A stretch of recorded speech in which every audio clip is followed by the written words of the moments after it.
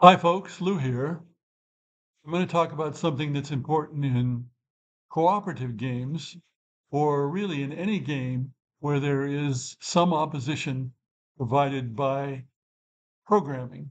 Especially in this case, I'm thinking of programming where all you've got is cards.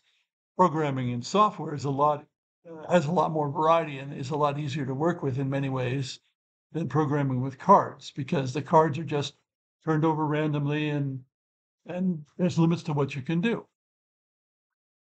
Now, I am, as you might gather, retired and have been for quite a while. And sometimes when you're retired, you just do what you enjoy doing. Well, oddly enough, I watch some die-cast car races on YouTube. So these are Hot Wheels style cars, and the tracks are quite elaborate, and especially the commentators are very amusing. So I watch these with some regularity. And I have noticed, uh, partly thanks to the commentary, that sometimes things happen where you'd almost swear there was a driver in the car. And of course, the commentators pretend that there is a driver in the car. They pretend that it's real and not just little cars screwing around a track. So you'll get really good passes and you say, how, wow, that was just, wow, what a pass. And the commentators say so too, even though we all know it was totally random. There's great control when a car's about to crash. There's failure to control. A car can have one great run and great time among mediocre other runs.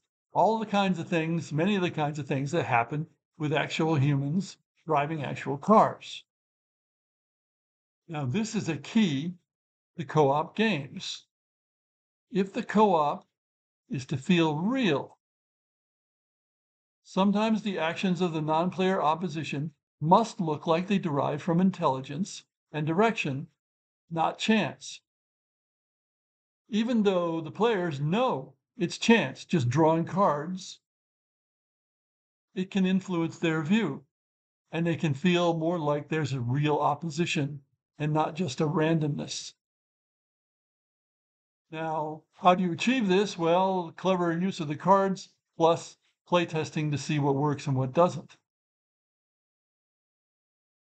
But it's something that you need to do to make the game feel more real. Now, of course, if you want the game to feel abstract, as many people do, many players do, and many designers do, then this doesn't matter at all. It's perfectly okay if it's abstract and random, as long as it makes the game work.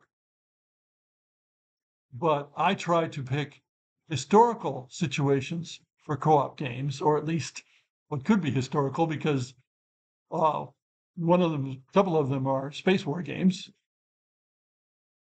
and I want that feel that, gee, that's almost like there was somebody playing the other side, because I think it makes it more interesting for the players. Maybe not all players, but enough players to make a difference. Thanks for listening.